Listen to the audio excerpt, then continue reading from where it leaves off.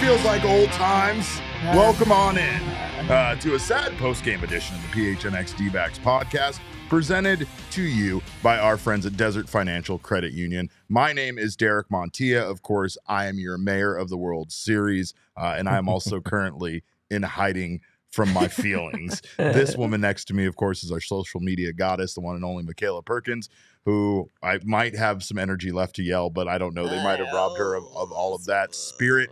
And of course, the voice of reason in the room this afternoon. This afternoon? What? I don't even know what time of day it is anymore. I'm just 9:35 I'm p.m. in a pit of darkness right now. The voice of reason this evening is the one and only Patrick D. Lyons, a.k.a. Patty Plantain, a.k.a. the Hot Tag, here to at least let us know that there's more games to be played. But, of course, this one stung especially bad. You know when someone hits you with that childhood trauma? You know when someone brings back something that used to just only hurt you at one point in your life? You thought you moved past it. You thought you couldn't feel that kind of pain anymore. Yeah. That's what I felt in the ninth inning watching Arizona Diamondbacks closer give up a lead late in the game, because that was not fun. Not fun. It just I don't want to get too high and I don't want to get too low, because this is a 7-game series. I'm going to get very high and very low. We still have 6 games left to work with, so I'm not trying to doomsday button it or anything at all, but it just hurts because this game was so winnable. They had the lead for the majority of the game, and it was so winnable, and it would have been so great to come out and open game 1 of the World Series on the road with a win, and it just was crushed, and it sucks. Watching the wind slip through your fingers is heartbreaking, right? I mean, that's all you could say. If you would have said that the Diamondbacks end up winning or losing this game, if you told us beforehand the outcome, we would have been like, oh, all right, it sounds like they put up a good fight. If they all right, they're going to lose. Don't mention how many innings. Don't mention how many innings. No, because already that means something kind of maybe went wrong. That's true. But being 6-5, they're going to lose 6-5. You'd be like, all right, it's no 10-1 loss that they suffered against the Phillies in the NLCS, right? So it's not a demoralizing loss or anything like that. Yet somehow it is, because of the way it occurred, right? Being so close to winning this game absolutely made it feel like a crushing, demoralizing victory. There's definitely loss, something. I should say. There's definitely something to the psychology, like you said, because Zach Gallen did not have his best stuff. We'll talk about that. Sure, but that's unfortunately been a little bit par for the course, especially when you look back at the NLCS against the Phillies, and you go, okay, that's disappointing, but you've been in this place, you've been in this position before, and still won games. And they were up 5-3. And the bullpen was a little bit shaky at times. Ginkel threw more pitches than you would have liked to have seen there in the 8th inning. And then, obviously, after the 28-pitch 8th inning by Kevin Ginkel, no run scored. Paul Sewald, unfortunately, gives up that 2-run, no doubt home run to Corey Seager in the 9th. And then all of a sudden, we've got the first extra inning game this entire postseason in 2023. Everybody in the bullpen was a little shaky tonight. You could almost feel something weird happening, right? It felt off. Right, it felt unnatural. I was like, wait, this is giving me PTSD trigger. Why do I feel like I'm watching the Diamondbacks from last year? A lot of walks by the bullpen. 10. 10 walks. Paul Sewald had 3. Paul Sewald had 2. Zach Gallen had 4. Ryan Thompson had 1. Kevin Ginkel had 1. Kevin Ginkel also had a hit that he gave up. Ryan Thompson gave up a hit. So there was a lot of men on base with the bullpen, and it was the Diamondbacks' most reliable guys. It was the guys that you wanted to see be out there. I know there are people that are going to ask. Yes, we did jump around. We did, but things got shaky before we could even post the video. So we decided maybe that was what it was. Maybe we didn't post a video. Maybe this is on us. Listen, I recorded it and I sent it to you. She did. So she did. She has no fault. It probably falls on me. I just felt like, especially once that home run went up, I don't think many of you would have wanted to see us jumping around. I know Zach Gallen probably wouldn't have wanted to see it, because Zach Gallen definitely, you could say, probably, not his best stuff, because we've seen him pitch during the regular season much better, but definitely not his worst outing. He was. It's only the second time. So only once during the regular season had he walked 4 guys. It was the walks. It was the walks. The walks were infuriating. But he hadn't given up 4. He'd only done that once this entire season. So that was kind of a problem. He had more swing and miss, obviously, in his performance today with the 5Ks. But it's the 4 walks, I think, that definitely. 2 to Corey Seager, and he scored on both of them, by the way. Scored on both of them. Stop pitching to Corey Seager? But I think he's similar to the approach that the Diamondbacks took in the NLCS is you walk Schwarber, you walk Harper. Hopefully those guys chase out of the zone, and you're able to get everybody else out, which happened to be the case, especially for games 6 and 7 with those guys in the middle of the lineup, shutting them down in a big way. I think the two guys you have to get out is Corey Seager, and you do not pitch to Adolis Garcia, the guy who did not walk. That was the one note of like, hey, what's part of the secret of the Diamondbacks' success? How are they going to win this game? Just don't throw Garcia a strike because he didn't walk once. He's just going to swing out of his shoes, and he did that on the walk-off at bat. He was down 2-0, swung at a pitch that was almost in the dirt before home run. No Thunderbolt comments tonight. We are not going to be doom and gloom Thunderbolt. The wagon did not go off a cliff. But I will say that, again, going back to Zach Gallen, he actually ended up being pretty good. I mean, he started rough. He allowed the walk to Corey Seager, gave up 2 doubles to youngster Evan Carter, an RBI double there in the first, another RBI, or not RBI, but another double to him there later on. I think it was the 3rd inning. He also loaded the bases and walked in a run in the 3rd inning. The walks killed him, but outside of that, he did respond in a big way. He did not allow another hit after that point. So he went 5 innings. Yeah, and he didn't have his shit together early on, but he got his shit together. 5 innings, 4 hits. He gave up those 3 earned runs, those 4 walks, struck out 5. But I think that overall, considering if we were wondering if he was going to get back on track from the NLCS, I think it was encouraging, and I don't think it was as bad as it looked like it was going to be early on. You know, they wanted to hand it over to the bullpen, and they did. And the bullpen did bend but didn't break for a while until we got to that 9th inning. And Paul Sewald had his 2 walks. He also gave up, of course, the game-tying home run to Corey Seager, who just knew it was a goddamn home run halfway through his swing. He was screaming before the ball. It reminds me kind of Alec Thomas's one where he was smiling while he hit it, right? Like, there's just times where you know you got all of it, and he absolutely did.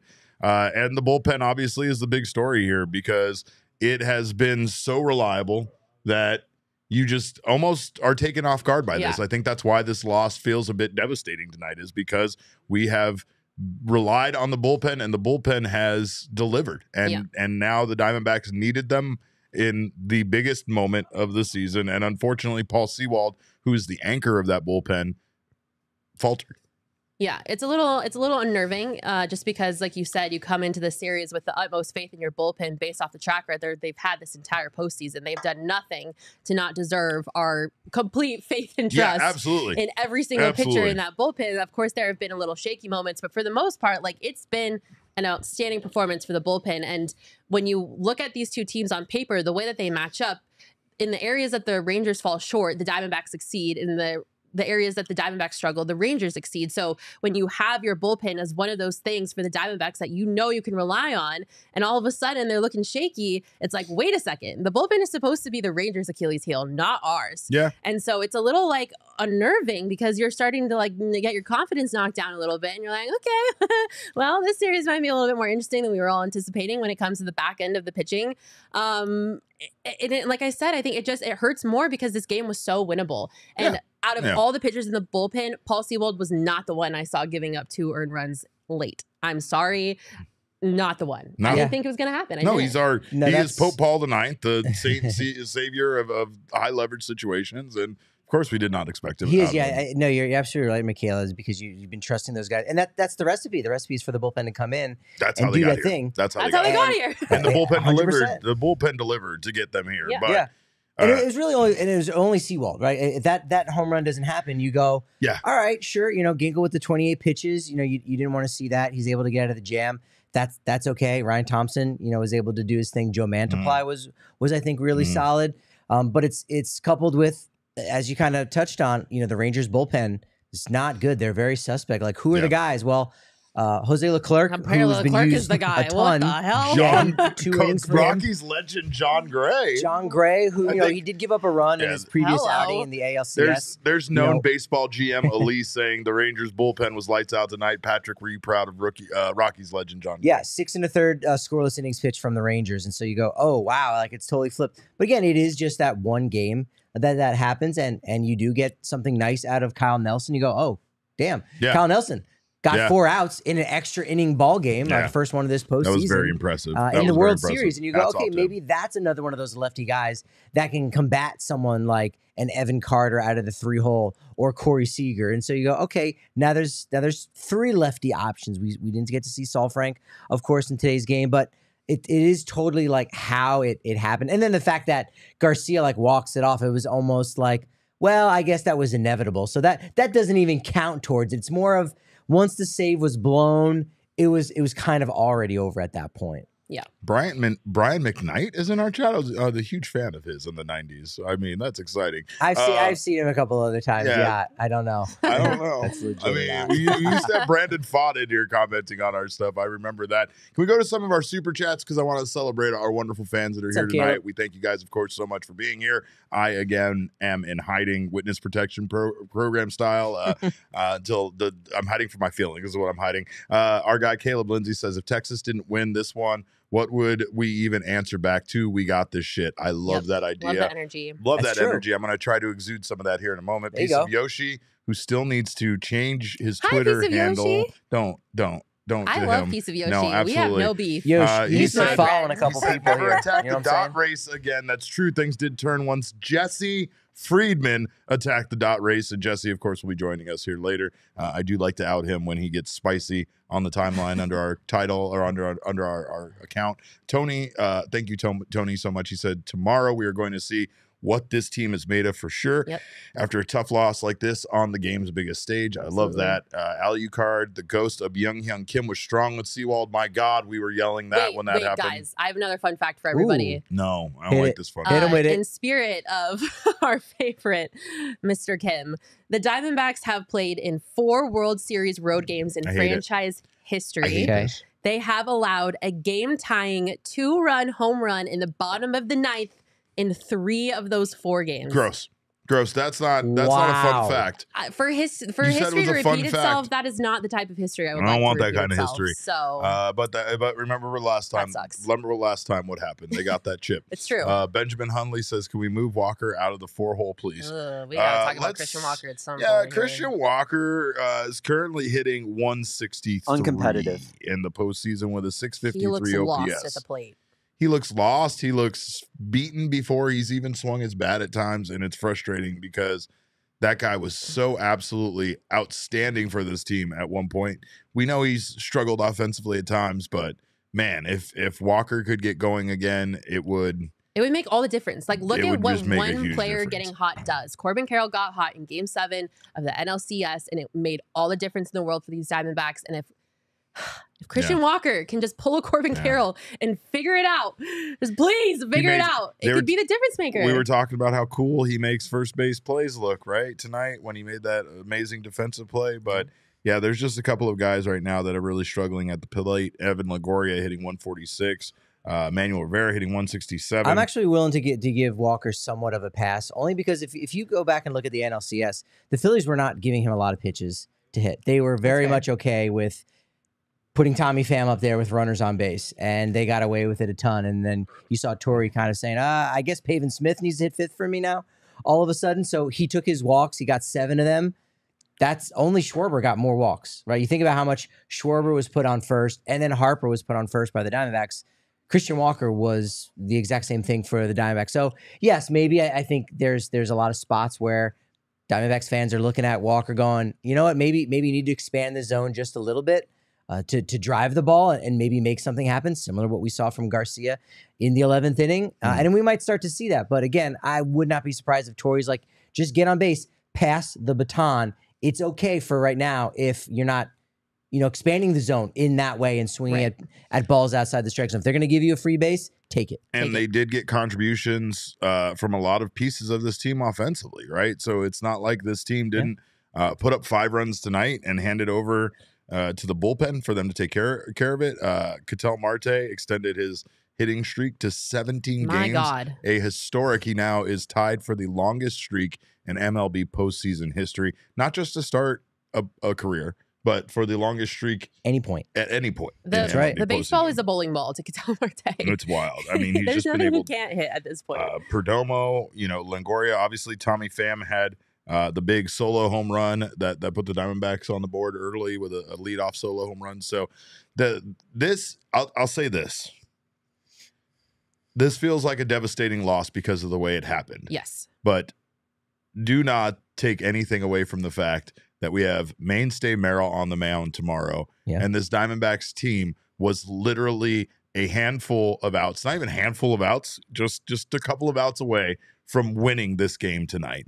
And if they did take game one, they would have absolutely had, their foot on the neck of the Rangers when it comes to this series. However, that still doesn't mean that can't happen in game two. Winning either one of these two games in Texas absolutely puts all of the pressure. It steals home field advantage and puts it on the Diamondbacks and allows the Diamondbacks to potentially come back here and win 3 straight at Chase Field against the Rangers. I do not put it past them to do that, especially with Merrill Kelly on the mound tomorrow. But more importantly, I am just super encouraged by the way they played tonight.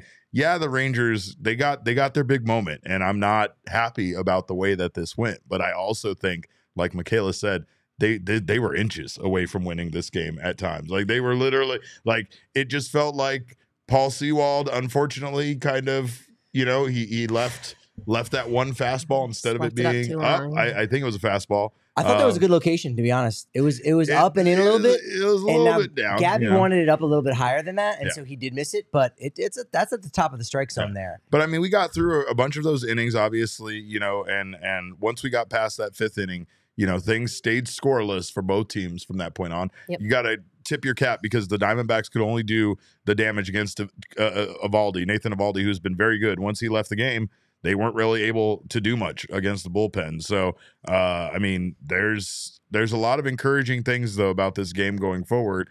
And the Diamondbacks, or the Rangers, did what they were supposed to do. They won the game at home, but barely. Barely got away with one. If any fan base should not be discouraged by this loss and should just be kind of fine with it. I mean, it sucks, but be kind of fine with it. It would be Diamondbacks fans who Diamondbacks are down 0-2 to Philly in a fortress. And then they had to win 4 of the final 5 and take the final 2 games in game 6 and 7 in Philadelphia. Globe Life Field is not a fortress. That's not. That, for me, you're absolutely right. Like, it's not the being down 2 games to nothing, because, again, just like that series, that's what the Phillies were supposed to do. Mm-hmm. It was the loss in game 5 that gave Phillies the lead, being up 3-2, meaning that the Diamondbacks had the improbable task of going to Philadelphia and winning 2 in a row. And really, the Phillies just needed to win 1 at some point. They had their 3 wins. That was the most impressive part to me about that series. And I think that it's still carrying over because the Diamondbacks were able to generate the runs tonight. Tonight, it was a bit more about the starting pitching. It was about the walks. And I mean, like, the umpire was calling a terrible zone, but I'm not even going to get on that because we don't have time for all that shit. But I will say that I'm just very encouraged by, like the stolen bases. They did not relent on that. We had stolen bases by Corbin Carroll, Geraldo Perdomo, Alec Thomas. Even though he's sad, of course, our producer, the People's producer, Damon, won some money on those. Those Ketel were Marte, absolutely juice bet. Ketel was the first one. That was the one that got American Tacos. Yeah, let's not forget. That's right. And actually, how dare I not bring that one up? Sarah Lang's reported on this. 4 stolen bases for the Diamondbacks. This is the 4th time this postseason that they've done it. They've actually, which is the most ever, to have 4 or more stolen bases in a single game. And Diamondbacks have done it for the last 3 games in a row, too. So, again, they're back to causing that chaos on the base paths. And that's very encouraging. And, of course, you just got to believe. You just got to believe. Why not us? Don't let us get 1 in Texas. Damon, am I right?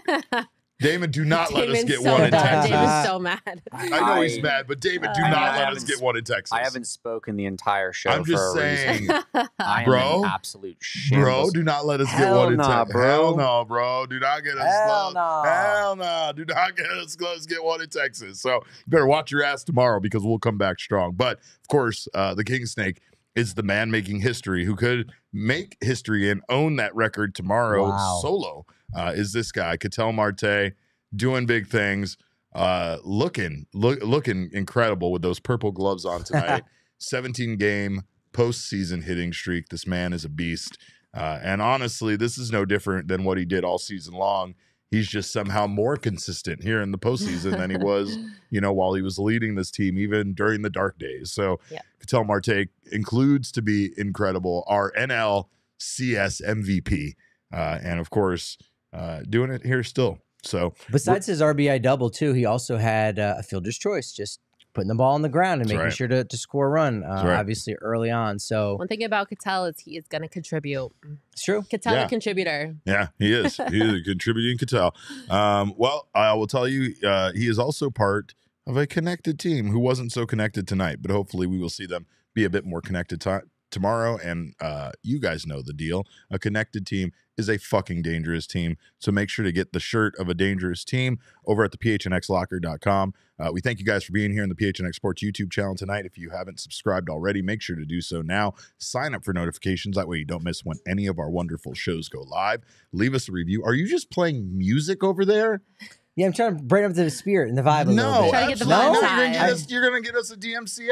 I don't even know what song that is, but they'll know. They will know. This is free music. It's free content stuff. Don't you dare, Patrick. Don't worry about it. Don't you dare, Patrick. Anyway, thank you guys, of course, for listening on the audio side. If you have not subscribed over there, make sure to do so. If you are a diehard, get that shirt for 20% off. If you are not a diehard, get your membership now, and you will get that shirt for free. Make sure you drop us a like. We need the likes tonight. I say that just for my own self-esteem. I know these two probably feel the same way. There's Gabby. Gabby says drop a like. We could have used to see Gabby a little bit more on offense tonight. That's for goddamn nice. Sure. Hello, Gabby. Where were you? Where were you, Gabby? You're too busy hanging out here waiting for us to do the show. I get it. It's fine, buddy. We love you. We'll never stop loving you because you're Mr. Diamondback. But you know what? Maybe you can call yourself Mr. Diamondback if you win some money on this team on the BetMGM Sportsbook app. Of course, right now is a great time to get down on their mobile application. These promos will not be around forever, folks, so make sure to hop on this one. You can bet $10 and receive $200 instantly in additional winnings, regardless of your wager's outcome, using our code of PHNX. All you have to do is sign up by downloading the Sportsbook BetMGM Sportsbook app on iOS or Android, or visit their website at betmgm.com to sign up and use that code of PHNX. Once you do, deposit $10, place a wager in the amount of that $10 at a standard odds price or more, whatever you want, but at least $10. And once you have placed a qualifying bet, you will receive $200 in bonus bets, regardless of the outcome of your wager.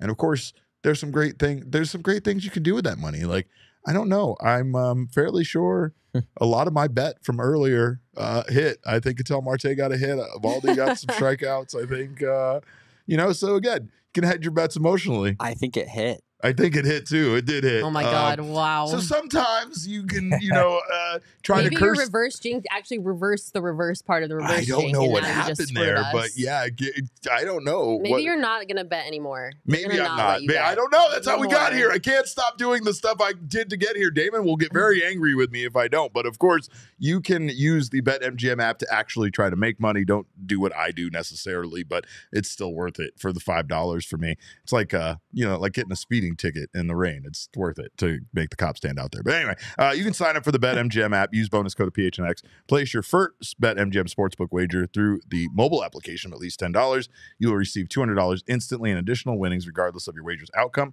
Check out the show notes for full details, and now listen to our baby boy Shane talk about the disclaimer. Gambling problem? Call 1-800-GAMBLER. Colorado, D.C., Illinois, Indiana, Kansas, Louisiana, Maryland, Mississippi, New Jersey, Nevada, Ohio, Pennsylvania, Tennessee, Virginia, West Virginia, Wyoming. Call 877-8-HOPE-NY or text HOPE-NY 467-369 New York. Call 1-800-327-5050 Massachusetts. 21 plus to wager. Please gamble responsibly. Call 1-800-NEXT-STEP Arizona. 1-800-BETS-OFF Iowa. 1-800-270-7117 for confidential help Michigan. 1-800-981-0023 Puerto Rico in partnership with Kansas Crossing Casino and Hotel. Visit BetMGM.com for terms and conditions. U.S. promotional offers not available in D.C., New York, or Ontario. I do just want to say really quick, I know that it sounds like we're down and out, and we are just a little bit upset. But I did say at the top of the show, we're not going to get too high. We're not going to get too low. The only reason that this loss sucks, especially, is just because they had it. They had it. It was in grasp, and they just let it go at the last second, which is why it's a little extra disappointing. But I will say, I don't know why, but I really needed to see how the Diamondbacks stacked up against the Rangers. I don't know if it was just because it's been a minute since we played them. I feel better watching the game knowing that this isn't like an undefeatable Titan. This is a beatable baseball game or baseball team, you guys. The Diamondbacks, they can win the series. It is a very winnable series for them. It hit, didn't it? Are you listening to anything I'm saying? I'm just sad because it hit. Do you want to put it up on the screen? Well, he's just Everybody like, get mad at Derek. you got a dub on that, didn't you? I hate you, Wow. Derek. I'm just, he looks like Cornholio over here with the hood up. And so I was doing the I Three forgot about the Monkeys. Garcia home run I threw in there. That one hurts a lot, David. That one hurts a Wow, lot. you that's really, Okay, you anyway, really made that happen. Thank you Not for cursing cool. us, Derek. Back to what I was saying. No, it's true. This This That's is a what's winnable painful. series. The Yeah, I'm Diamondbacks Oh, yeah. are stacking It's up one against the game. Rangers in a way that makes me feel encouraged. Like, the only reason I'm sad is just because this game, they were winning it. They was had it. They winnable. had it in the bag. And I swear to God, can we please stop pitching to Adolis? I don't want to do it anymore. Yeah. No more. Just Shouldn't happen. pitch around him, please. No, I hate it. And I'm excited that tomorrow Merrill Kelly gets to start because for whatever reason, Merrill Kelly is my grounding mechanism. I have so much faith in him because I think he comes into games with a plan and a plan that he knows he can execute so well. And I don't really feel that way about Zach Gallen. Like, I feel like Zach Gallen has an idea of what he wants to do, but he can struggle with the execution. Okay. Merrill, I'm like, Merrill has a plan. Merrill knows what he's doing. He knows how to pitch around good hitters. Everything's going to be fine with Merrill Kelly. And I said before the series started, if the Diamondbacks were going to win a game on the road, it was going to be game 2. So I still have time for it to happen. Yeah. The series is obviously far from over. You just don't want to watch games like this when they have the lead, lose it. But it's going to be fine. It's going to be fine. This is a very winnable series. Well, It I'll is. tell you a good way to get over it. Stop by Circle K on your way out. Oh, I don't know where yes. you are. I don't know where you're watching it. Stop by Circle K. Studies show it's awesome. It's studies to show he's going to start. If he starts attacking Buc-ee's, I am not going to be here to defend the situation. Makayla, because back me up. If you I- read a study that shows unequivocally I don't wanna how be in the great middle of Circle this. Here K comes- is, No, and you Circle K report is on the that, best. I don't want to be in this. Circle K is the How- absolute best. Circle K is the You're on best. my side. Yeah, and that's the thing. What is the debate? The debate There's is, no is debate, that 'cause studies show he Circle pulls K is better studies than that Buc-ee's. apparently he will go after local. 80% of statistics are made up. Oh my God, there you go. 50% See, of what that's you how said back was him up. true. I will say that. All right. Well, 85% of me thinks that Circle K is the best stop, and the other 15% Knows it is. Knows it is. That's Yes. right. But Say of that. course, America's all stopping at Circle K because it's America's third stop. And right now, you can save money on gas by saving or joining their Inner Circle membership program for free by downloading the Circle K app Pretend today. today, Junior. Terms and conditions apply at participating locations. Visit CircleK.com for details. Like I said, you can save 25 cents per gallon on your first 5 fill-ups. So make That's sure crazy. to That's not a miss great out, deal. and it's free. So The you chips also are get, banging. yeah, you The get, and you get chips. free chips. They'll send you free coupons for chips, free coupons for candy, all sorts of stuff. So make sure to not miss out. You also get buy 5, get 6 1 free on a selection of Circle K products. So do not miss out. Join the Inner Circle today. Well, I don't think this is going to make you feel any better, Makayla. But Okay. Adolis Garcia, earlier in the game, got an RBI, tied the all-time postseason record. That home run gives It's him his the fifth new home run. postseason record. Yep, 5 consecutive games 5 consecutive that he games has a of home run. Yep. What does this man eat for breakfast? 17th walk-off home run in World Series history. But he now has 22 RBI, most ever in a single postseason by a player. He does it in only 13 games. The record was David Freese in 18. So he already has the record. So therefore, he's not necessarily going to be like, going out there to try to break anything. He's already broke it. So maybe he simmers Maybe down we're a little. done. Yeah. Maybe he Also, simmers. you want to know the best part of all of that? Because I always take any opportunity to shit on the St. Louis Cardinals. The St. Louis Cardinals traded him for cash considerations. You idiots. But Yeah. now he's a pain in our side because he's playing Also for the Rangers sees Zach against Gallen. us in the World Series. But yeah, I'm tired of watching him hit a baseball, honestly. I know the Rangers fans aren't, but I am. I don't know. I just I want to know what he eats for breakfast. I'm so concerned about Here's the this. thing. What kind of salve did he put on that He wrist of his? changeups. When he got plunked, I made a note and I was like, okay, this is going to be a huge talking point. This guy got hit on the hand by Paul Sewald after the home run, 92 miles an hour. That's a great point. He's done. He's like, what does this mean? No. Are people going to be upset? It Dot. looked Doesn't so matter. painful- He stayed painful, in too. the game Yeah. and hit the walk-off home run. And after he got hit, he immediately stole second base. That was good. Yeah, that was the insane. most. Like, Yeah, he's a bionic man. He He is. absolutely wanted to send a message that he was fine. I felt like with that steal, like that was incredible. But yeah, I mean, what can you say about it? I do know we have some videos from the clubhouse. Do we have Zach Gallen talking about? I don't know if I want to hear. We have Zach Gallen talking Fine. about bouncing back and not being Can down roll too the much. clip. Let's hear what he has to say. Yeah, I mean, I don't think we really count ourselves out. we went down 2-0 in Philly and battled back. So, I expect nothing less from the guys, really. I mean, neither do we, honestly. Like, we know you can bounce back, Zach Gallen. I'm sorry. I can't. No, I'm proud of you for watching that clip because while it was going, Derek was reaching back on the shelf. If you could actually see it a little bit in frame, you know the thing like from Clockwork Orange, I was gonna like pry your eyeballs open and force you to watch it. He was about to grab that, but you just watched it completely on your own. Yeah, you're taking steps. That's a good thing. I'm impressed. She didn't like it, but I get it. And again, I don't know. Zach Gallen, of course, it would be great. At least he got more strikes this time. The last time he went out, he got 1. He got 5 this time. There's an improvement. 99 pitches. I was really impressed. I was really impressed with the way that he got things back on track. I really was. And again, I think that gotten off track to begin with. Well, Sorry, I digress. Sometimes that's not under his control completely, right? Sometimes the Rangers are doing stuff. 99 pitches, 61 strikes, 6 flyouts, 6 groundouts, 3 flyouts. So, you'd like to see him to keep the ball on the ground a little bit more, similar to what Nathan Eovaldi was able to do. Although when Eovaldi came out of the game, he was the losing pitcher of record at that point anyway. So it's kind of neither here nor there. So I'm wondering if just him kind of lengthening out a little bit and going the 99 pitches could possibly help him. We know this has been the most innings he's thrown in a year, obviously the longest calendar. Maybe the one saving grace for him is the fact that he didn't participate in the World Baseball Classic because there's 5 players in this World Series that participate in the WBC. 4 of them are Diamondbacks. And only one of them is a Ranger. Yeah. So, will that come back to bite someone like Makayla? I don't think so because the WBC stuff was kind of within everyone's preparation for spring training. So guys really weren't doing too much. But that being said, Gallen, they were just playing higher leverage, higher leverage games earlier than you would like. Right, it's spring training, but it hasn't really impacted Kelly. And I think the fact that this is the longest Gallen has gone, maybe kind of shaking out some more of the cobwebs in those 99 pitches over the 5 innings. Maybe that's something positive for when he goes out and takes the ball, presumably for Game 5 in the series at home at Chase Field. You know how you guys loved giving out the fun facts earlier? We do, yes. I got some fun facts for you. Makayla, hold on. We can outvote him. We outrank him. There's 2-1. Are we going to allow him to have? Let's hear it, Derek. I want to hear your version of a fun fact. D-backs are the first team since 2005 and the 9th team in MLB postseason history to record 1 double, 1 plus double, 1 plus triple, 1 plus home run, 1 plus stolen base, and 1 plus sacrifice hit in a single World Series game. Great. Also, Evan Geraldo Longoria. Perdomo, thank you for your service with the sack bunt.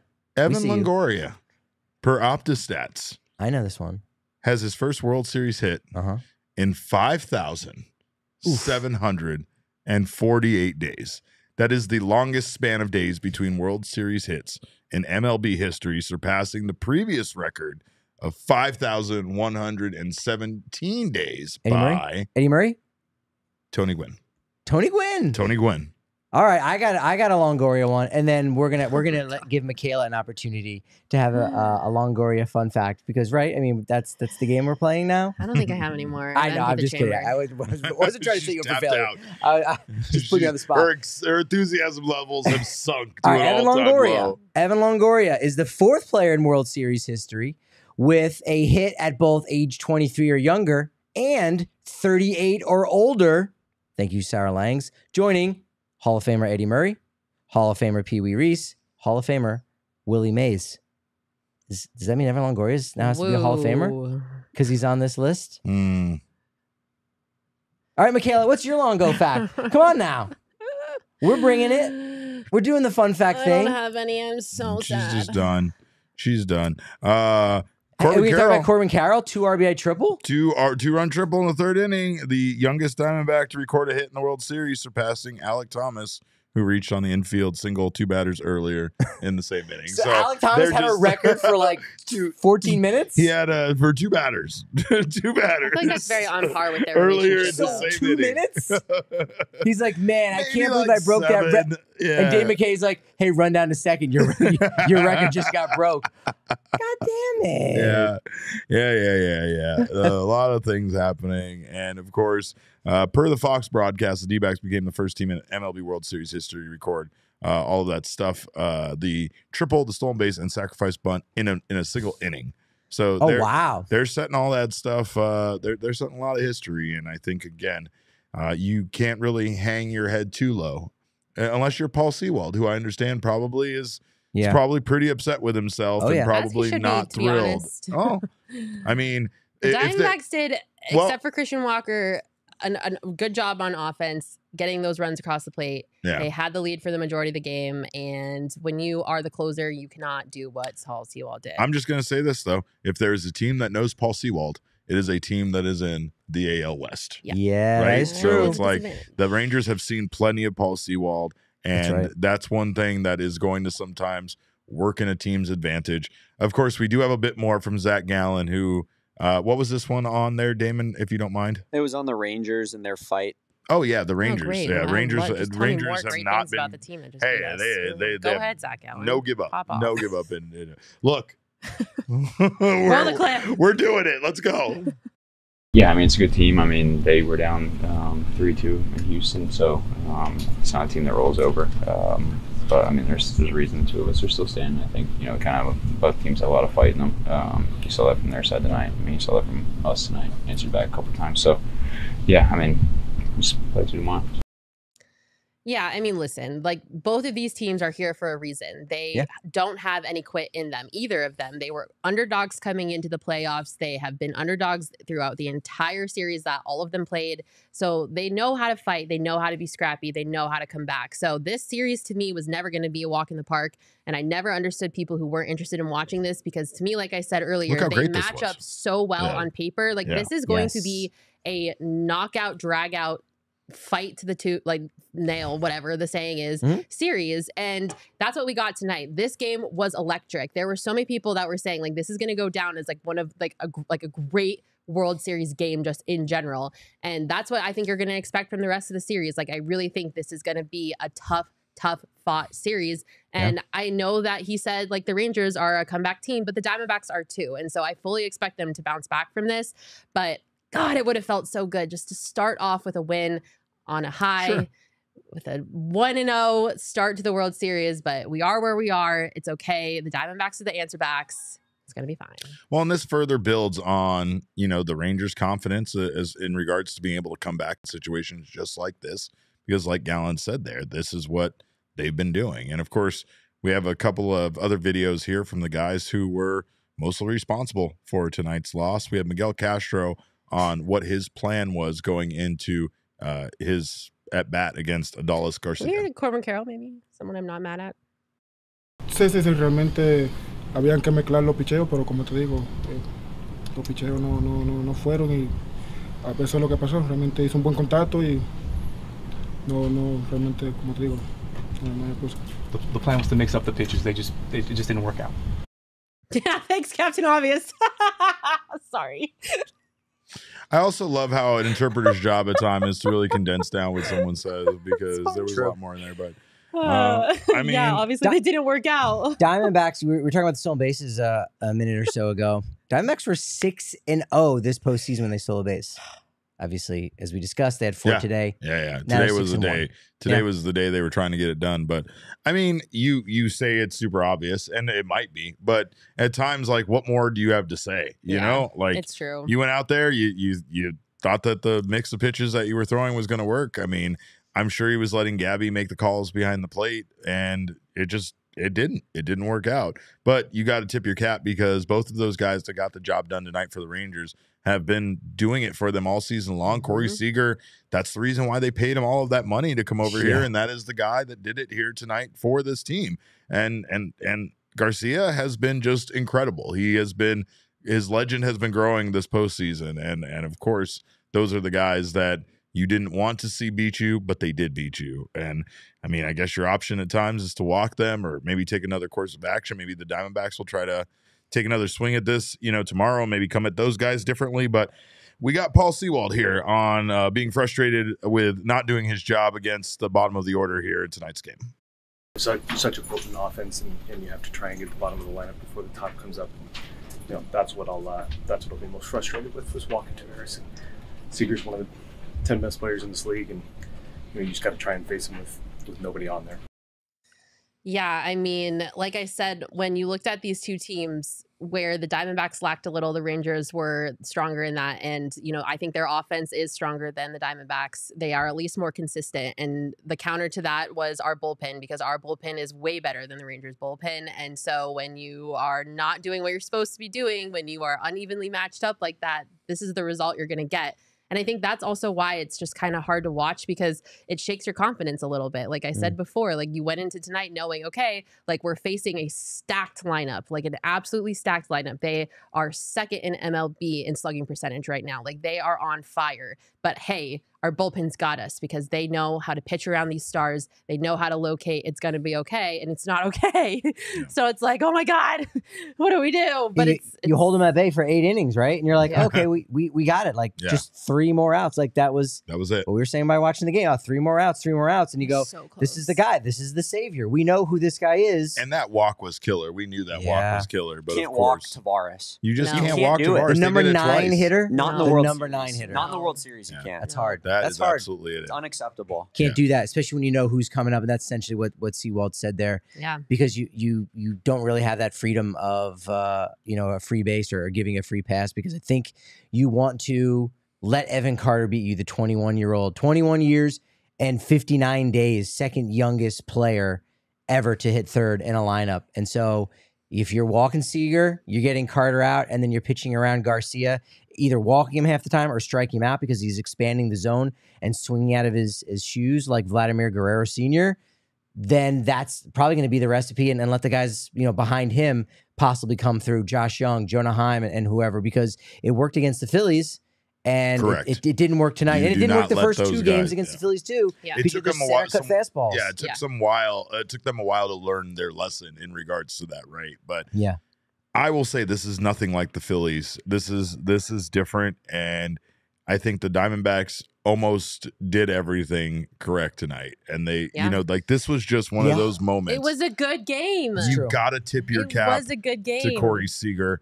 And you cannot dwell on this because of how close the Diamondbacks were to winning this, because this is a 7-game series. There is a lot of baseball left to play, and they absolutely have a chance in this series with the way they played tonight. So, yes, that happened. I think I would be much more discouraged if this was a 6-0 loss. If the Rangers just took it to them for 9 innings and we didn't even have this chance to worry about Paul Sewald blowing it in the 9th because the Diamondbacks didn't even sniff a lead. Instead, they held a lead for the majority of the game, and it just so happened that things fell apart there late, and you can't dwell on it. And Paul Sewald specifically, who the Diamondbacks will need in this series to be at his best, to have his confidence back, cannot dwell on it. And here he is talking about not dwelling on this loss. Being a relief pitcher, I never, have time to dwell on it. This is kind of how the game works. I assume Torrey's going to give me the same exact chance tomorrow if I get that opportunity. And like I said, I just have to execute better. Look at that big dad energy. Okay, Paul. What have I said about that? Paul Sewald is the perpetual dad. He always has good advice for you. He's not a bad father like I am, where I lose my shit at times. No, he's always calm. There's always a lesson to be taught. And no matter what, that we will wake up tomorrow and there will be blue skies tomorrow, and we will try again tomorrow. Paul Sewald, even when he gets us lost on that family vacation, sometimes it doesn't work out. Sometimes we don't end up at the dinosaurs in the middle of the desert between here and California. Sometimes we just run out of gas on the side of the road. And you know what? And that's Dad's fault. But Dad is still somehow going to comfort us and tell us sometimes in life stuff goes this way. But you know what? Well, don't worry about it. We got AAA. They're going to come fill up our gas, and we'll figure this out. Sometimes Dad just gets a shit rocked every once in a while. And tonight, Dad got shit rocked. You believe it or not, you guys are more upbeat now. You guys are actually feeling better. I'm talking myself into being more upbeat. Don't dare. Yes, because he's running it again, Damon. No, like, Patrick's doing it again, Damon. Makayla and Montia show. My okay? God. As your third mic. Here's the thing. As we've kind of been saying in roundabout ways, the Diamondbacks were 1 pitch away from taking Game 1 of the World Series. I don't know if I like it when you say it that way, though. But you it flush makes it. it worse that they lost. You flush it and you move through. Yeah. But again, they didn't lose by maybe 6 pitches. When you lose 6-0, usually it's not that many. But nevertheless, it was 1 pitch. And again, we're not even focused on the 11th inning, because at that point you're like, what? Ryan Nelson? Yeah, I get it. It's Kyle Nelson. Yeah, I guess someone's got to go out there. Miguel One of the Castro, Nelsons. Kyle Nelson sure, you're a did body. so good. Which Give is Kyle Nelson his so flowers crazy. tonight. Sure. Good Sure. job, Kyle. But at that He did point, fine. the He did vibes were fine. gone. Kate's kind of right. I can't believe they pitched to Garcia in that I know. situation either. Yeah, I that's swear still, to God, that still Barry stings. Bonds treatment for him the rest of the Yeah. series. Patrick, I'm done. didn't you say walk him? Well, anyway. Garcia? I think you might have mentioned something about walking. Yeah. Oh, yeah. Seager He and brought it Garcia, you should walk. But I'm He'd going to say have him half up. the time you're not even going to walk him. Half the time he's going to strike out because he's going to expand the zone. Like, please, for the love of God, No. no more. I can't He- watch Adolis hit any more baseballs. It is jarring. Patrick brings up a good point about expanding the zone, and I have the perfect transition over to let you guys know if you're expanding Oh? any of your zone, Oh. including your house, Okay. including a room in your Okay. home, including, most importantly, your flooring. Oh, okay. I have the perfect company to do it with, and of course, Do that is tell. Empire Today. Empire Today, of course, will get you all of that home convenience for all of your flooring needs. They'll get you the right product for everything that you need, and quick and professional installation, and a price match guarantee. Empire Today is the best place to get new flooring. So, of course, they do have copycats, but you have been hearing that very famous jingle for a very long time for a reason, and that's because Empire Today can't be beat on quality, service, and speed. They won't promise the lowest prices because anyone who is doing that is putting flooring in your home. They wouldn't put in theirs, but I'll tell you this much. You're never going to get a half-done job with Empire Today, which is something that you can get when you go with those fly-by-night flooring companies. In some cases here, you even see they don't even, not only do they not get the job done, but they will not stand by their work. They will not come back and repair it when damage happens and the flooring does not go the way that you want it to. So make sure to miss out on Empire Today. It is the place to go for all of your flooring needs. And of course, their philosophy is to find what you need, not overwhelm you with thousands of choices and substitutes, and make sure you're happy in the end. So make sure to check them out. Of course, you can schedule a free in-home estimate. All listeners can receive a $350 off discount when they use promo code PHNX. Restrictions do apply. See empiretoday.com/PHNX for details. They've been around forever. Empire Today. Yeah. Also, when we talk about Great Valley partners that we are working with, and a great way for you to spend your money and your time is to check out Gila River Casinos and Resorts here in town. Of course, we are so excited to partner with Gila River Resorts and Casinos. It's Arizona's biggest and best resorts and casinos. And if you need a staycation, especially after a very hectic postseason run, once these Diamondbacks get this thing done, you need to take a staycation here in town. Make sure to check out Gila River. Of course, they have all sorts of fun games to play, including games you don't even have to go down to the casino to play. You can get down on free games online for a chance to win $1 million cash. Sign up for Gila River Resorts and Casinos $1 million Big Red Showdown. Stay in the game and get rewards. It's that easy. Of course, they also have weekly pick'ems where you can win up to $1,000 in free bonus play every week, and monthly drawings, which are going to occur on November 5th and December 3rd. Those are the next drawings for all sorts of things, including Cardinals game tickets, memorabilia, and free bonus play prop cards for select football games. So do not miss out. Visit GilaMillionDollarShowdown.com to get in on the action. For more information on Gila Rivers Resorts and Casinos and all they have to offer, head to playatgila.com. Love that place. It's hard to pry me out of there once I get there. But of course, we wouldn't be doing our job if we didn't have an official report from our guy on the spot in Texas at the World Series. It's none other than Jesse Friedman. Jesse, vibes weren't great here. They're picking up a little bit, but how are vibes with the Arizona Diamondbacks after what we kind of feel like was a fairly devastating loss considering the way it happened? Yeah, they're not as positive as you guys seem to be. It seems like you guys are finding some silver linings here and there. We're trying. A pretty rough loss for the Diamondbacks, but yeah, I mean, at the end of the day, Paul Sewald can't be perfect every time out, right? Correct. And he has been basically perfect every time out up until this point in the postseason. And Kevin Ginkel didn't allow a run. He still has not allowed a run in the postseason, but he looked pretty shaky in that inning. A lot of Diamondbacks relievers looked shaky in this game, whether they gave up runs or not. Unfortunately for Paul Sewald, it was a massive 2-run home run. Everybody knew it was gone off the bat. And yeah, I mean, as you heard there in some of those videos from Sewald, he's it's really tipping his cap to Corey Seager, who is absolutely one of the best hitters in this game. You know, if it weren't for some guy named Shohei Ohtani, Corey Seager, I think, would be the clear winner of the AL MVP award. He had an outrageously good season, even though he was injured for part of it, and was still, probably the second most, easily, I would say, the second most valuable player in the American League. And then, Adolis Garcia didn't quite have the same regular season numbers that Corey Seager did, but in the postseason, my goodness, Adolis Garcia has been outrageous here in the postseason. He has, I think, 22 RBI now in the playoffs, which is something which is just absolutely outrageous. He's basically averaging 2 RBI per game, which is what he did today. So I guess it's just another average day at the ballpark here in the playoffs for Adolis Garcia.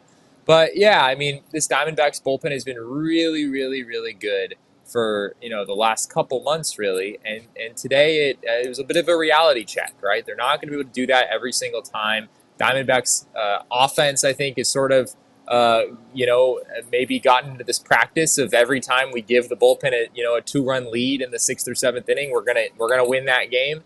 And it's not quite that simple. The D-backs offense was not productive at all in the last few innings. They maybe had some opportunities to tack on that they weren't able to take advantage of, and it ends in a pretty rough 6-5 loss here in Game 1.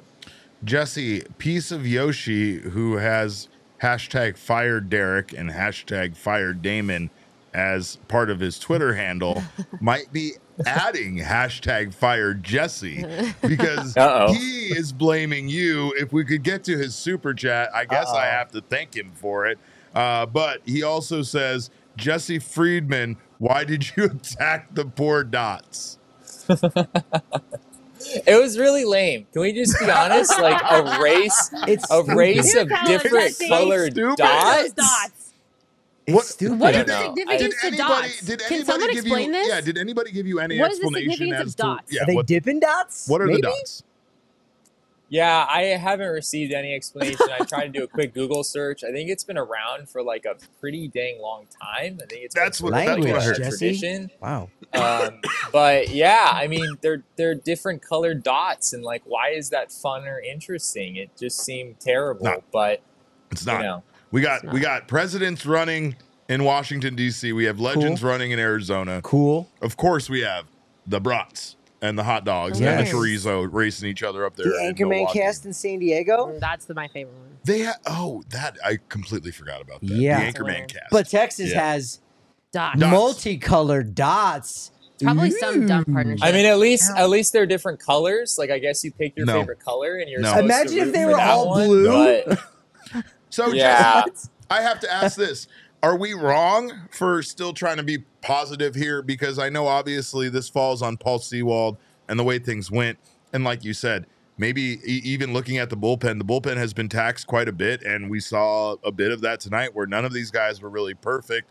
But maybe at times we do just expect so much out of them that when they give up a walk and a hit, that's not a perfect night, even though they didn't allow a run. And most of these guys were still very good for this team. It just felt like if the Diamondbacks would have gone out to Texas and lost this game, again, 5-1, 6-1, 6-0, something like that, and Sewald didn't blow it, I would be more discouraged by that than I am by this game that they almost had and they kind of just lost there in the closing moments rather than, not really having a chance in one. And again, if they can steal one of these 2 games at Texas, then that really does feel like it puts them in the driver's seat for this series. Absolutely, yeah. I mean, if the Diamondbacks take Game 2 tomorrow, and this is something Paul Sewald also said, you feel pretty good about a split on the road, and the Diamondbacks still have an opportunity to do that. This one is, I mean, it's tough. It's really tough because, it was right there for you, right? I mean, the Diamondbacks led basically this entire game. I know the Rangers got up early, but, that didn't last too long. The Diamondbacks eventually got to Nate Eovaldi, which is really impressive. Yeah. Nate Eovaldi has been really, really good in the playoffs. Diamondbacks are the first team in the postseason to score 4 runs off him. I think Eovaldi has only allowed 4 runs or more in a postseason start twice in his career. And he has a really, really good track record in the playoffs. So Diamondbacks really, after a couple rough innings to start against Eovaldi where he looked really dominant, the Diamondbacks were able to get to him, and that was really big. But yeah, I mean, one of the narratives that I wrote about today in my article on gophnx.com about the storylines of this series, one of them was that on paper the Diamondbacks have a better bullpen than the Texas Rangers. For as good as the Rangers offense is, the Diamondbacks bullpen might be, the margin that they are better than the Rangers bullpen might be big enough so that, maybe that difference in the offenses doesn't hurt you so much. But it was kind of the opposite story today. The Diamondbacks go down early, but are able to find their way back, led for most of this game. And then late in the game, when some of those key relievers were in, the Rangers guys were just mowing them down, right? I think the Rangers bullpen 6 1/3 innings in this game, I believe it was. Only 2 hits allowed, no runs, 6 strikeouts, no walks. On the Diamondbacks side, there were 6 walks from the Diamondbacks relievers, 3 runs. I think it was 4 hits. There was just a lot of traffic on the bases, and that's something we haven't seen a whole lot of. So, it's just one game. It's not necessarily, it doesn't say much that the Rangers bullpen outperformed the Diamondbacks bullpen in one game. That was, going into this series, theoretically one of the Diamondbacks' bigger advantages, and certainly did not look like that today.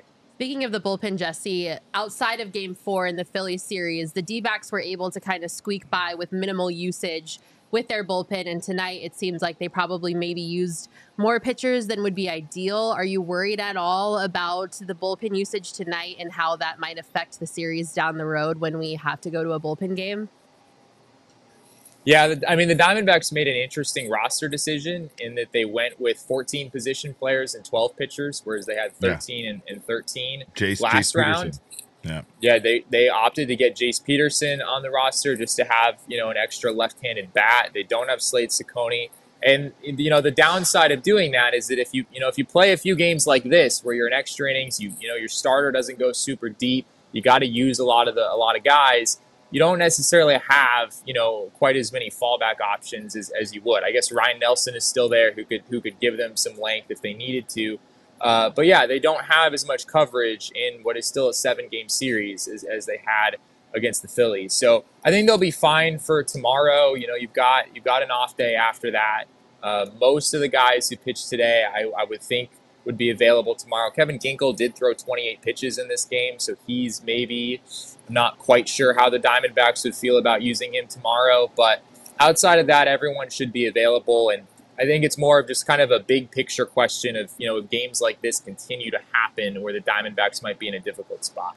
If this were maybe another team and in a different postseason, would this Game 1 loss concern you? Or was it just a matter of, it was one pitch, and also this team was down 0-2 the last round, and we're still able to dig it out even without a home field advantage? Does it feel like this is just maybe par for the course for how the Diamondbacks' entire postseason has been going so far this month?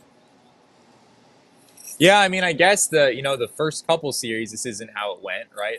Game 1 against the Dodgers, they went into Dodger Stadium and scored 6 runs off of Clayton Kershaw. And, that was a big margin of victory. They swept 2 games in Milwaukee. But yeah, I think there's definitely this sense of belief in the Diamondbacks clubhouse that this is only one game. D-backs, like I said earlier, Paul Sewald was talking about how you feel pretty good at coming away with a split. The D-backs still have an opportunity to do that here in Texas if they can win tomorrow. So yeah, it's definitely not sound the alarm bells. The Diamondbacks, have no chance of winning the series. The Rangers still need to win 3 more games. There's a lot of baseball left to be played.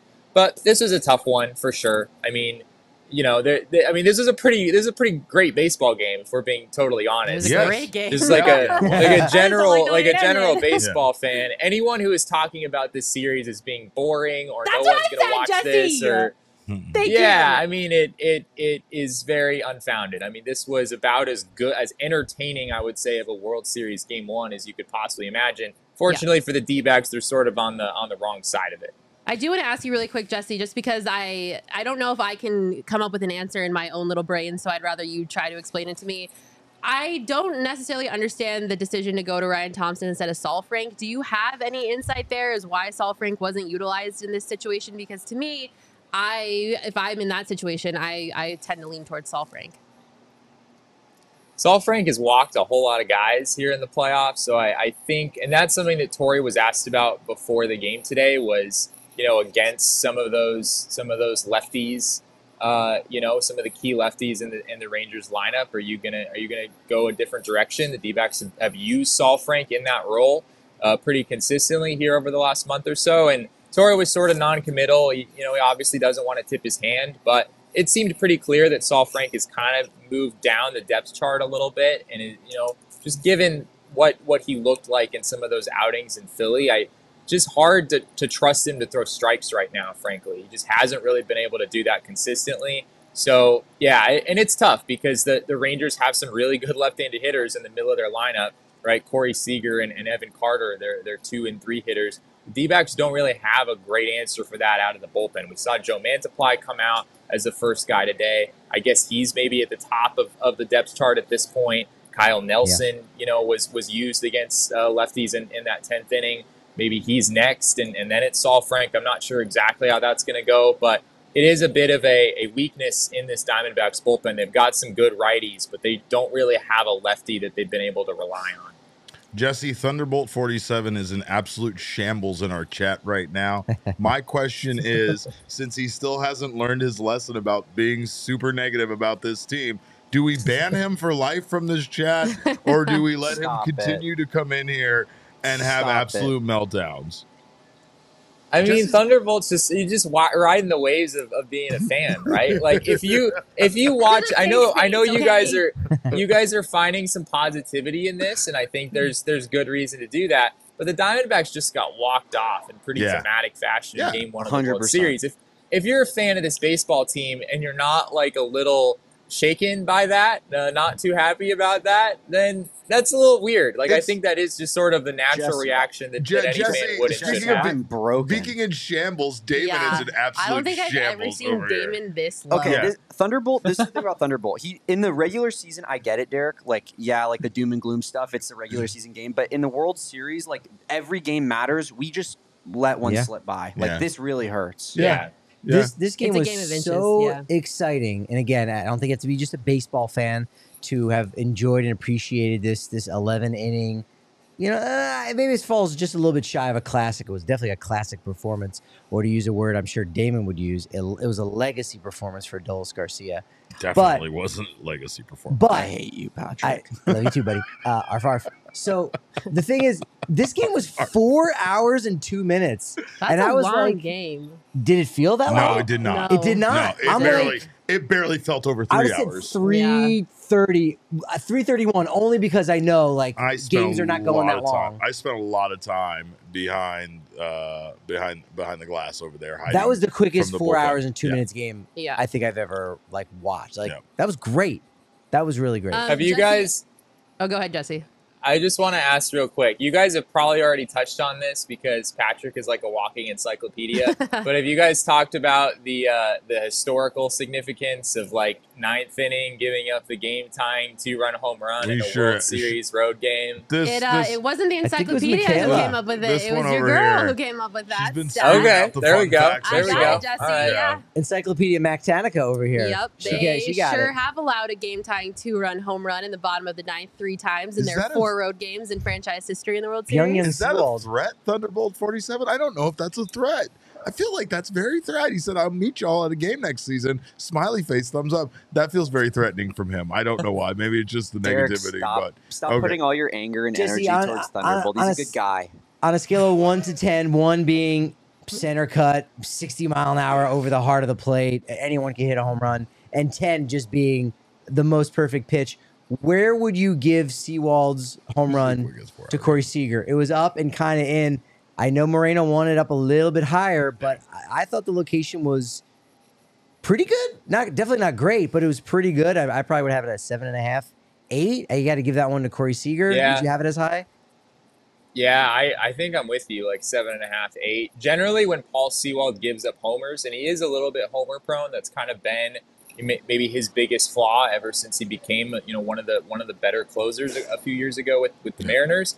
Generally, when he's missing his spot and giving up a homer, he's missing down. His fastball is a rising fastball. It has a lot of deception. It plays best up in the zone. So yeah, if he throws one knee high, belt high, those are oftentimes the ones that we see in the seats. this was, I think, a pretty good pitch. Maybe he wanted it a little bit more in on the hands. Maybe he would have wanted it more on the outside corner. I didn't see where the glove was set up. It was, like it was higher. Kind of like in the higher. It was in like the middle of the top of the zone. So maybe they wanted it out of the zone. Maybe they just wanted it, completely out of the zone and above the zone. But yeah, it really wasn't a very bad pitch. And Sewald, when he was asked about it after the game, he said that he hasn't looked at it. He didn't really seem all that interested in looking at it tonight, which is I wouldn't want to look at it either.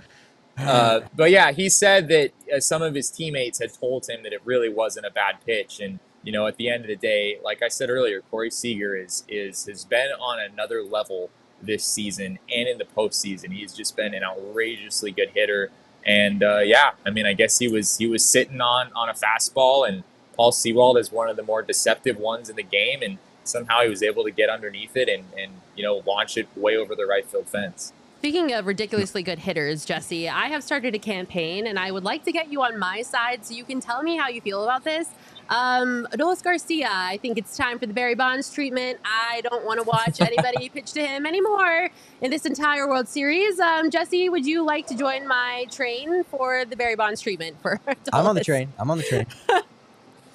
Yeah, it's tough. I mean, it has to be like sort of situational, right? I mean, there are some scenarios where it just wouldn't make sense. And of course, I don't know, like, in that spot, like, should Miguel Castro have just walked Adolis Garcia? I think that's a fair argument because it was 3-1, and 3-1 on Adolis Garcia is just trouble, right? Yeah, it's just asking for it, honestly. But then there's also this other side of like, okay, at that spot in the game, you're literally putting the winning run on base, which is that's pretty gutsy to do that. I guess if you're talking about the full Barry Bonds treatment, then something like that would still be on the table. But yeah, I don't know. It's a righty on righty matchup. I guess, hindsight is 20/20. Maybe the D-backs find a way to win this game if they do that, but that's a pretty tough call to make. All right, Jesse. Well, we will see you tomorrow night from Texas, and hopefully the Diamondbacks can turn things around here in regards to this series. But there's talk about benching Walker for fucking Pavin, and I'm not even going to make you answer that question. So we're do they mean Pavin or do they mean Barry Enright? Because people have made that mistake. Absolutely begging to be banned go from eat this some chat. barbecue, Jesse. Jesse, go get some sleep. Go get some sleep. Go we'll talk to you tomorrow. Two-step. Get some country cowboy boots. He does not have enough time for any of these things. I mean, have some fun. Have it's some fun only while you're there. Like what, 12? Go it's still visit time. Dealey You got 2 Plaza. hours. See where Kennedy was assassinated. That's fun too. Lord. Have fun. What All right, I'm just saying. He He's likes got like historical 5 stuff. articles That to just got write. so dark for no reason. That's what you do when you're in Dallas. That's what you do. You barbecue and you go see where Kennedy was assassinated. Thank you, Jesse. All right, He's Jesse, not I'll in see you later. Dallas. All right. Bye, Jesse. All right. See you guys. What did you just say? He's in a shed. He's not Oh, in he is Dallas. in a shed. He is in a shed. All Yeah, right, but let me clean my notebook out real quick for something. Wait. Hold on, because I got to do an ad read, and my computer is going to fucking die. And if you guys don't stop talking, I am going to be more fucking furious with you. No, I'm not getting rid of Jar. No, you made me curse. 2. I don't know. I don't have any more money on All right, me. But Cornholio, give I'll us tell you this ads. No, you say Cornholio, but that's Just only read because I look so fly with my sunglasses on. Can I? Is this an ad for some TP? No, I was just Derek, telling I you don't guys. like this little thing that they have going on. They What? don't either. We're just hanging They're out. interrupting me, not letting me get to ad reads and shit. You've seen it going on No, all night. I actually, don't like they them. seem I don't like the two of them together. I'm They going to have have to like a separate them. team-up situation. I don't know what you're talking Jesse was about. here. Jesse was a teacher. He would know to separate We're them. not, But we're of not course, a tag team. No, that's the thing about Did this. you see that? Yeah. Did you see that? I They just did did not that like thing that. on I don't like it. handshake. No. All right. Well, anyway, like I was trying to get around to, get yourself a pair of premium polarized sunglasses from our friends at Shady Rays. They do make some incredible gear that is built to last. And more importantly, it's not just built to last. They stand by their product with a ridiculous lost and broken replacement plan that doesn't make any sense. There absolutely no company should give you this much leeway. But if you lose or break your pair, even on day one, they told us they will send you a brand new pair. No questions asked. They have your back long after you purchase. You can shop their entire collection here in town at the Kierland Commons location. It's a full-stop shop for all things Shady Rays. And of course, if you also do not love your Shady Rays, if you buy them online or even in the shop, you want to either exchange them for a new pair or return them for free, you can do so. There's no risk when you shop. You can return them for free or exchange them for up to 30 days after you purchase. Their team always has your back. Exclusively for our listeners, Shady Rays is giving out their best deal of the season. Go to shadyrays.com and use code PHNX for 50% off 2+ pairs of polarized sunglasses. So 2 or more pairs of sunglasses for you. It's that time of year. Yeah. Get yourself some gifts, get some stocking stuffers, get your shit together early, right? One for you, one for me. One for me, one for you. You know who right? else needs to get their shit together early? Sorry. Try for yourself the shades, rated 5 stars by over 250,000 people. Can you not interrupt the ad reads with your goddamn negativity? How could I not capitalize on that? It was a softball. You teed it up. Speaking of softballs, I mean, I'm reading an ad read. Is what I'm reading. But I will say this: get yourself the fucking shirt of a fucking dangerous team. No, I'm allowed to do that one. Even he's on. Was it the first one? The first one was egregious. The second one was part of the shirt. All right. I'm gonna give you a warning on that. We're a connected team, and get the shirt of a connected team that is a dangerous team. Of course, like I said, if you get your diehard membership, you can get the shirt for free. If you are a diehard, you can get 20% off your purchase of this shirt or any of these wonderful shirts in our playoff locker. They're so nice. They are some incredible shirts in there. We don't have any in the Rockies locker. Yeah, there is some new ones coming out as well. So make sure to stay tuned to the locker. I don't even know what those are. Yeah, right. And again, if you're a diehard, you get 20% off all future purchases. Get that first shirt for free. You also get a shirt for free or a hat for free every single year that you're a member. You get discounts with our partners. Of course, you get Jesse's exclusive newsletter just for diehards. You also get access to all of our content. You get access to our Discord lounge, which is the best place to be an Arizona sports fan, and absolutely so much more. So we are thrilled with all that we have to offer, and we want you to come join us today. Now, Patrick, please clean out your notebook. What else you got for us? What did we miss? So Evan Carter, we talked pregame, 21 years old, 59 days. Incredible. Hitting third in the lineup. Had 2 doubles today. Yep. So that was his 8th double of the postseason, most for any rookie in any postseason. Gives him 9 extra base hits, most by any player age 21 or younger in the postseason. He's a problem. Ouchie. 21 years and 59 days. 4th youngest player with multiple hits in his World Series debut. Older only than 19-year-old Andrew Jones back in 1996. Hey, proud papa. That's a name. Of Drew Jones. That's, that's a connected D-backs reference. Yep. Mickey Mantle, 20 years old in 1952. And then a guy who's kind of been in the news and I'm sure will be all offseason for the San Diego Padres. That was 20 years old and 362 days old. Juan Soto back in 2019 when he won a ring. Apparently, there are rumors that he might be going to the Chicago Cubs. Can we talk about one thing really quick that I don't think we've talked about enough? Yeah. Sure. What is going on with Christian Walker? Well, that you sound like 75 of our chat so far. Yeah, well, I'm here to advocate for the chat because I do want to talk about this because what the fuck? Hello. 3Ks was not good tonight. Christian Walker. I don't know if anyone's told you, Christian. We are playing in a World Series right now. And it would be great if you would like to contribute offensively and maybe put some runs on the board, maybe hit the ball. I don't know. But it's really weird. And I'm not enjoying watching him not hit baseballs.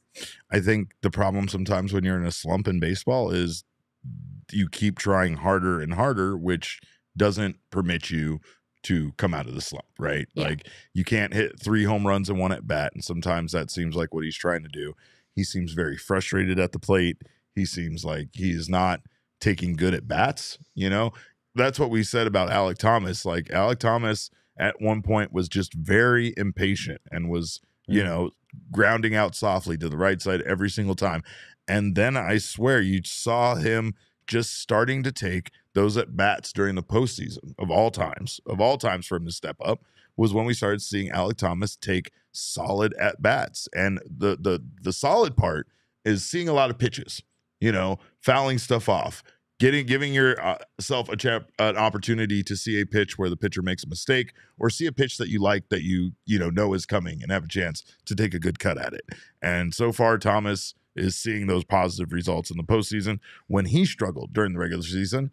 And now we have Christian Walker, who is struggling in a very, not even in a similar way. I mean, even maybe even more because of how bad some of Walker's at-bats have been during the postseason. Well, and I think, too, it's extra frustrating because, you know, a lot of people were saying, well, Corbin Carroll struggled and, but Corbin Carroll's young. He's hello. Like he doesn't have a lot of major league service time under his belt, and the same cannot be said for Christian Walker. So it's even harder to try to find some explanation because a lot of what Corbin's going through can maybe chalked up to inexperience, nerves, whatever it might be. But it's like Christian Walker, we don't have that excuse for you, Christian. So it's extra hard to try to like justify what we're watching happen right now. I mean, he at least walked tonight, but I mean that's not the most encouraging production, for by a guy that goes 0-for-4 the rest of the night, and it's been all postseason. Yeah, and Makayla, I think to your point with some of the young guys on the roster is that I don't necessarily know what you would do to the lineup differently. You know, Pham is starting to heat up, obviously, right? With the home run tonight, and I think it must have been was it Game 6 that he went back to back with Lourdes Gurriel, but he's kind of heating up a little bit. Gurriel, maybe, he kind of can be hot and cold. And after that, Alek Thomas, you've seen him come through in big spots. But again, in a higher leverage situation, he's another one of those 23-year-old guys that you want to set them up for success. So maybe you want that pressure on a Walker who, again, last series, he was taking those walks and he was passing the baton. There's still really nobody behind him that you can pass that baton to. So I don't know. It would be a strange creative solution, and I don't know if Torey would be interested in doing something like this. And you're not gonna like it. Move him into the third spot in the lineup. Yeah. And so all right, he needs to move. But I'm saying moving him up. I'm saying actually move him up to third, and now Moreno's going to protect him. Maybe he sees a couple more better pitches to hit, and if he does get on base via the walk, now you've got Moreno to possibly drive him in. That could possibly be it. And I think that's the frustration with a lot of people in the chat right now is that he's still batting fourth. He should not be. And I don't care where they move him. He needs to move somewhere. It's anywhere. Reminiscent of times where our offense struggled, where the Diamondbacks had that almost that it was like a, you remember this from the Little League days? Easy out. Right? I mean, and it's one of those situations where no matter what kind of rally they have going on, no matter what kind of offensive kind of thing they have in the works, whatever they have cooking, it's snuffed out at times by guys this season, and not Christian Walker throughout the regular season, but by other guys that you just consistently saw those runs get snuffed out by, and that you just could guarantee that they were going to at times hit into a double play or just hit into the out that was unproductive and not allow those big runs to score, right? So the Diamondbacks need to find a way to figure it out. And I would not. I mean, I don't know. I think that one of those answers could be moving Christian Walker out of that fourth spot. They have not shied away from those difficult decisions where you don't really want to move that guy that is your slugger, that's your power hitter out of that spot. But when he's ineffective there, you got to try something different. And I think even Christian would understand that at this point. I also agree with the chat. Christian Walker, shave right now. Go home, find a razor, go to the hotel room, ask somebody, shave your face. It's got to go. Walker had only one extra base hit in that Phillies series. He had a double against the Dodgers, double and a homer in 14 plate appearances, and then one double against Milwaukee. So 4 extra base hits here so far in the postseason. And it feels like he's he's running out of gas because the performances are getting worse and worse as we move along. And again, the Diamondbacks need him. I mean, I know that Ketel and need the glove. You definitely need the glove. Definitely need the glove. No doubt about that. It's like Alek Thomas. It's the same thing. When Thomas struggled, you just have a hard time having anybody out there in center field otherwise because you're almost willing to put up with his struggles due to how good his defense is. And same thing with Christian Walker. You're just not going to have anybody play the position over there any better. And honestly, I don't know how much more production you're going to get out of a Pavin Smith, and I don't know if that was a serious. The people saying that Pavin needs to be in the lineup are a little crazy. Yoshi might be drunk, but that's fine. He's definitely drunk on power because he keeps talking about extreme. Let's not firing me. That's for sure. But we got some more super chats to get to, Damon, if you don't mind. Of course, shout out to Chili Boots again, our friend from Minnesota Twins fan base. Says you'll get the next one. Bite back. Chili, we love that you're with us. Appreciate that. Sports Hero says D-backs in 6. You're welcome. We appreciate you. Love that energy. Love that energy. 6. Carlos says this hurts because of how they lost, but getting Sewald's first blown save out of the way in game 1 isn't the worst way to reset the clock. Yep. D-backs in 6. Thank you, Carlos. First run allowed this postseason by Sewald. Yeah, I don't like that part. But Cogs did suggest something ridiculous in the chat. Don't think I fucking missed that, Cogs. He said something in the chat about that Sewald was going to blow another save in game 2 because that's how things went in 2001. God damn it, Cogs, you're going too far. That is too far, and we will DFA you again. Don't forget, I will definitely take back that King Snake that we gave you. We can retroactively do that, by the way. Benjamin Hunley says Perdomo was awesome in this game. He absolutely was. Did not give him enough attention tonight. 1 for 3 with that one run scored, and yeah, he was just incredible in the field as well. Started a nice double play every at bat that was was competitive. And I think that's the thing, is what he's saying right there. Every at bat was competitive. And again, there's just something about, like, I don't care if you get out, but if you see 7-8 pitches before you get out, I still feel like that's a win. And that's just because I've watched way too much baseball. But he said every at bat was competitive, got a couple of hits, excellent sacrifice, great defense. He's a winning player. I think I said that verbatim. Almost verbatim. Literally verbatim. He is the guy that gets things started for this team. He is always in the mix when things are starting to heat up. Yep. Always. Yeah. Totally. Tony, thank you again, Tony. He said D-backs lost 2 incredibly tough games in 2001 World Series and still won it all. This series is far from over. Let's go, Tony. Let's go, Tony. And George W. Bush also threw out a first pitch there, too. So, I mean, again, we know the coincidence. It's going to be fine. Caesar says Derek is his definition of the ops. Shake my head. I don't know what that's about. It was because right after your bet. Oh, no. Absolutely not. Absolutely not. You are an op. No, this is... Oh, now, see, that's the thing with you people. Oh, when it doesn't work, now I'm the op, right? But when it was working, you guys all rode with me, right? You're all on my side.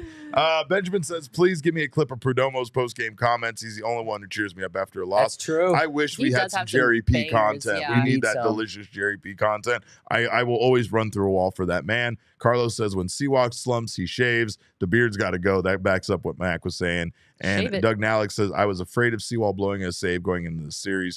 We need 7 innings out of Kelly, or it's 0-2.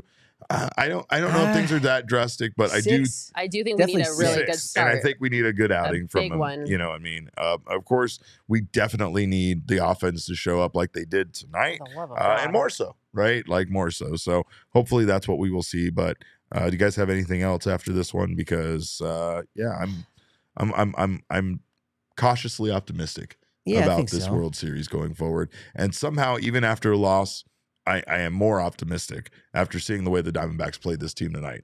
I know that sounds crazy, but this one's on Paul Sewald. And again, we haven't seen Paul Sewald do that often. He has been the patron saint of high leverage innings for this team. Paul saves, you know that. And of course, I think we're going to get back to our winning ways, hopefully here in game 2.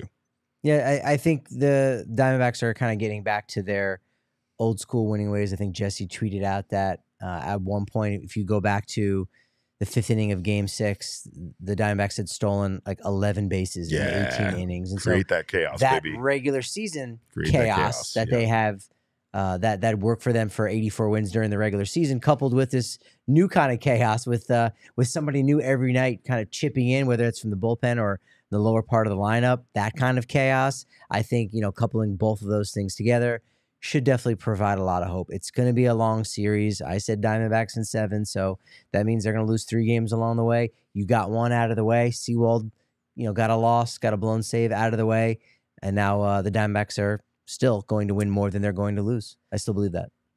Listen, Diamondbacks fans, I feel ya. It's tough out here being an Arizona sports fan, and I know a lot of us are quick to jump the gun because we are a storied, tortured fan base. But I know 2 things to be true. Ooh. 1, yes, we lost this game and it sucked, but it was still a good game. And 2, if the Diamondbacks are going to do anything, it's going to be fucking answering back. So, yes, we are down right now, but by no means are we out. This is going to be another 6 games. It's going to be a battle, but I need y'all to strap in, put your big boy pants on, and stick with this team because I know it sucks right now, but I have complete faith that this team is going to answer back and it's going to be okay. And I know it's hard because we're Diamondbacks fans and it's scary out here, but this is our year, damn it. I don't know how many times I'm going to have to speak into existence, but I will if it means this team will win, because we can't make it this far to only make it this far. So just strap up, you guys. It's going to be fine. Just hang in there with us. It's not over till it's over. It's not over till the fat lady sings and she has her mouth shut right now. So hold on. Just hold on. Damon is so unmoved by your motivational speech. I've never seen it fall on deafer ears than Damon's reaction. It doesn't start until the home team loses. The Rangers did what they were supposed to do, okay? Right. It's fine. Hey, it's fucking fine. Hey, answer backs, meet Answer Mac. You got the answer. That's the answer. Mac. It's the answer Mac. Ski to y'all. Let's not forget. Let's not forget. BC, suck it. Yeah, let's not stop it. I'm holding on to my suckets, but I've got them in there, so you better be careful, because there will be a long list of suckets coming as soon as Diamondbacks win a game, okay? So BC, stay off my shit list. Yeah, there's stuff about a Roger Beeshan's football slider that they should all be throwing, but I'm not even. Yeah, Roger Beeshan's. I've been loving this guy. Look, I mean, the football slider, it's been huge. He is relentless. He is relentless. That's what I love about him. I know. Roger, gotta appreciate come on. it. It's a football slider, not a sweeper, right? Yeah. Sounded like the captain of the Titanic. Yeah, hey, slider. Yeah. A good captain always goes down with their ship. Yeah. All right. Ride or die for these D-backs. Good game to all of you Rangers fans. I think there's 2 of you in our chat. So, I mean, definitely not the presence that we got from Phillies fans, but we respect you. At least Rangers fans are respectable, nice human beings. We'll see how things go. This is just game 1. It started that way. It started that way with the Phillies fans, too. Things started really fast. There's also a great Braves fan here. Yeah, I mean, I appreciate that. Yeah, he's going to war for John us. Blaze. John Blaze is my new hero. So during the PHLY, post games when they were playing the Phillies and Braves, he was in their post game chat, starting just absolutely going to war mayhem with people. And then when they were playing, John Blaze. When they were playing the D-backs, he would stay in those chats and create war and ride for us, and then he'd come into our chats after the game. So he's been pulling for us. All right. Well, I appreciate him and all of you for being here in the chat. Of course, you guys can follow us on Twitter. I am at Cap_Caveman with a K. Makayla is at Makayla E. Perkins. Patrick is at Patrick D. Lyons. Of course, we are all Damon's dogs. Arf, arf. Of course, you can follow him at Damon Dog. That's DAWG. No fucking barking tonight from Damon's dogs. Woof, woof, woof. I said arf, arf. All right. So that's 2-1 on the arf. I get it. See, now you guys are doing what I'm doing. Yeah, I know. Whatever. But anyway, follow him at Damon Dog. It's DAWG. Of course, our show is at PHNX_DBacks, and all roads do lead to at PHNX_sports on Twitter, Instagram, and Facebook. Thank you guys again for your time. We will get them tomorrow, and we will be back tomorrow for the pregame show. Same time, 4:30, every single day of the World Series, 4:30. Join us for the pregame show. Yeah. Then we'll be back about 15 minutes afterwards for our postgame show, depending on how fast we can wipe our tears from events like this and get our shit together. But in the meantime, we do appreciate you guys so much for stopping by. Thank you for your time. And remember, kids, baseball is fun, but it's so much more fun when you don't blow the goddamn game in the bottom of the 9th inning. We all silly like the mayor.